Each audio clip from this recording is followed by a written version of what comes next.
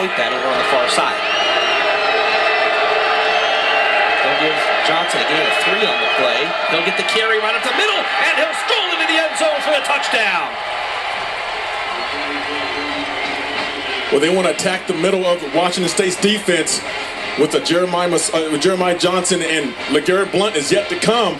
That was a great job by the offensive line, creating a huge hole that I could run through, Joe. I mean, that's the offensive line. You credit the offensive line, low pad level, getting off the ball, driving them back. Easy run for Jeremiah Johnson. Matt Evenson on for the extra point. And his kick is up, and it is through into the Duck fans there beyond the goalpost in Oregon with a really important first strike here in Pullman. They lead it 7-0, and will return to Martin Stadium after this on the Oregon Sports Network.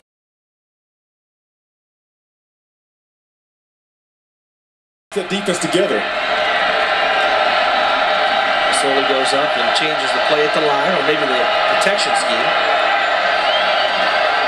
He's going to throw it. Looking down the field. Throws it to the end zone. Wide open. Jason Williams for the touchdown. What a throw by Masoli. And Oregon, with 3 minutes gone in the game, has 2 touchdowns.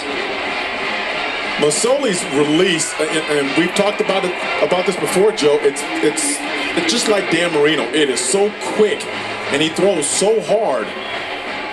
I mean, this is just throwing the football with the authority, and if you're a defensive back, you're looking at the play action. Now you can't see Masoli, he's 5'11", but then here comes the football, it's out, and it's in the hands of Jason Williams. Not a great velocity there, too, as the extra point is up and good, and it's 14-0.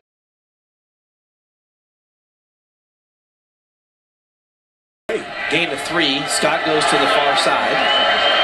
2nd down and 7.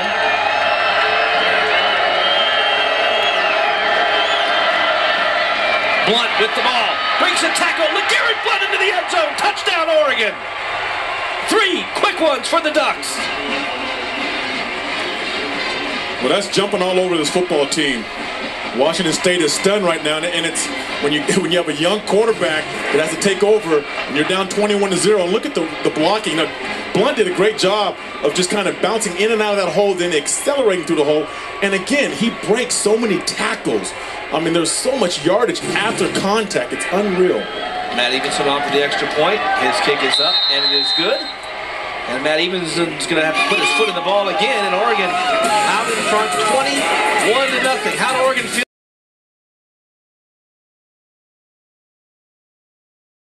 The defensive line of Washington State. Defensive line of Washington State, they can't get off the blocks to make a tackle. Masoli could come up to center and sneak it for a yard if he wanted to. They hand the ball into the corner, and Jeremiah Johnson strolls in for the end zone. Well, to be honest, I lost that ball because I thought Jeremiah Masoli had that football. Jeremiah just kind of got lost in the crowd there. Came out in the end zone. Into the end zone for the touchdown. For the touchdown. For the end zone. I'm like you, Anthony. I was looking for the ball. I was looking, but see, Jeremiah did a great job. He did a little stutter step at the line of scrimmage. I think he lost everybody, then he shoots out. That's a big response right there, Anthony. They did it with the running game. Extra points up and good. They just ran it at that time. So that's the response they needed when the Cougars felt like they were getting themselves back in it with a long drive.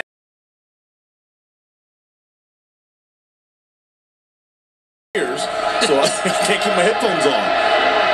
3rd down and goal. They give it to Blount. He strolls into the end zone. Touchdown, Oregon. Masoli almost brought him down. But he kept his balance and scored. And that is a big blow after the Cougars had gained a little momentum. Ducks come back with 2 quick touchdowns. And with an extra point, it could be 35-7 here at halftime. That's the Washington State's worst nightmare here is allowing the running game of Oregon to get going, and that's what's happening, the running game. Evenson on, the extra point is up and good, and it is 35-7 with 48 seconds to go here in the first half. Again, the only thing that almost got Blount down was Masoli. Well, Masoli was he sure did.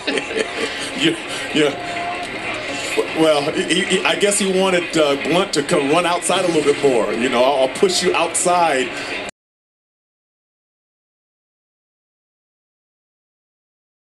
something about that pass to Jeffrey Mail. I'm not sure he didn't throw it straight down the line and not forwards. A little screen is set up. Williams with a blocker, and now he's got room. Williams to the 10, and he'll go into the end zone. Forget the penalty. Ducks score. Touchdown, Oregon, as they come out and take the opening drive here in the second half into the end zone. Well, Jason Williams, such a big man. I keep saying he's a threat when the ball is in his hands. In the few catches that he does catch, it is hard to tackle him. And right here, there's not a chance with the big stiff arm. A great block, by, I believe, by Jeffrey Mail to spring Jason Williams into the end zone. Matt Evenson on for the extra point. And it's up and through, and it's 42-7. Oregon with an opening drive here. That's the way you want to start the second half.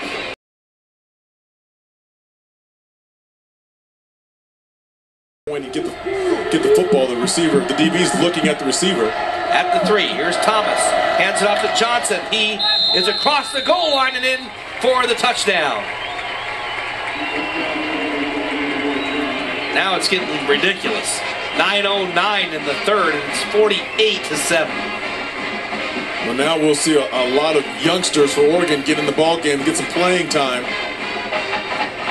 And I was kind of surprised to see Jeremiah Johnson still in the game at this point, but you know, you want to get your running back some reps. I mean, you got to get him in the game and let him run the football. Evenson off the extra point, which is good.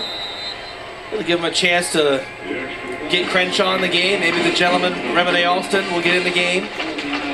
Some of the other guys as well. That might be his day. A very good day for Jeremiah Johnson, that's for sure. He's right around 100 yards for the day and 3 touchdowns.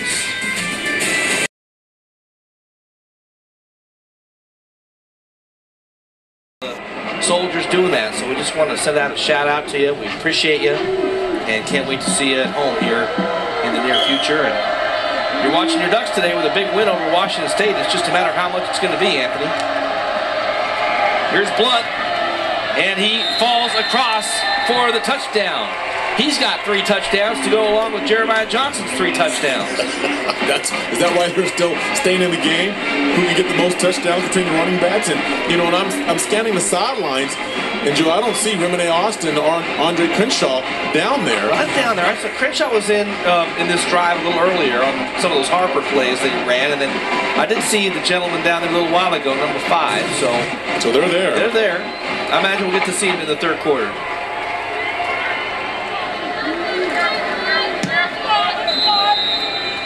Extra point is up, and it's good. 56-7. Still got a whole quarter to go. 15 carries, 98 yards, 3 touchdowns for LeGarrette Blunt. They beat the score last year, right? What was the score last year?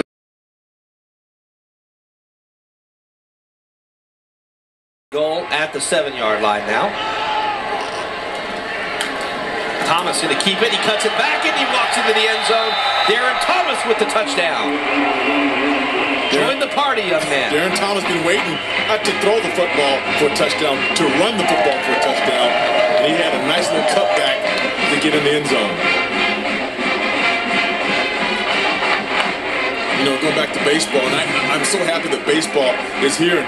As you see Darren Thomas, the cutback right there, at the running ability of him, and then there's the Oregon fans all happy with what their Ducks are doing. But, Joe,